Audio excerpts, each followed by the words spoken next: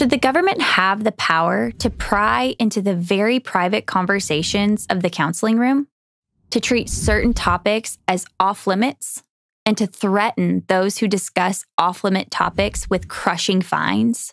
What a ridiculous question, right?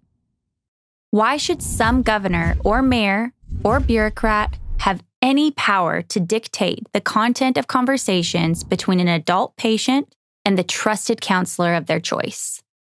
Can you imagine a more flagrant violation of free expression, of infringing on your fundamental right to speak, to inquire, to seek truth?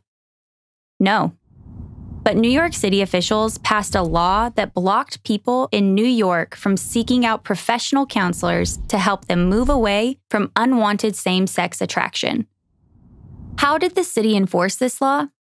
By levying fines on therapists who offered this type of counseling. We're not talking about a parking ticket fine.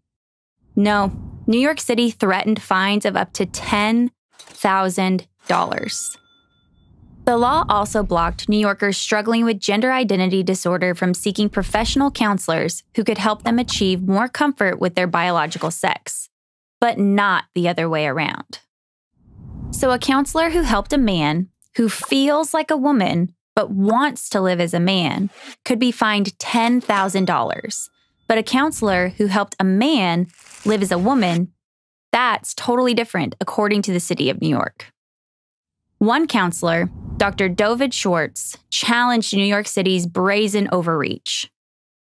Dr. Schwartz, an Orthodox Jew himself, works almost exclusively with Orthodox Jewish patients. In that community, traditional marriage, children, and family are high priorities. Indeed, God-ordained priorities.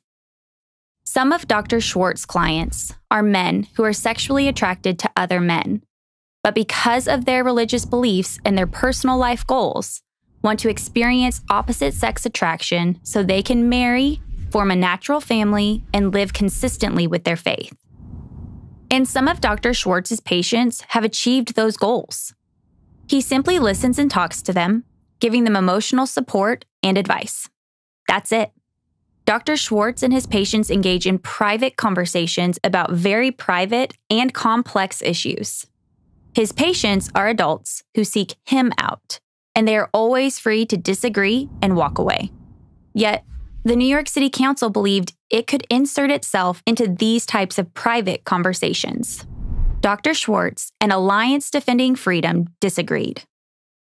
As ADF Senior Counsel Roger Brooks said, all New Yorkers and all Americans deserve the right to private conversations free from government control. New York's attempt to regulate and censor private discussions between adults and their counselors violated freedom of speech, a core right that the First Amendment protects. The city eventually backed down and repealed the law, but only after Dr. Schwartz's team of ADF attorneys went toe-to-toe with the city council in court.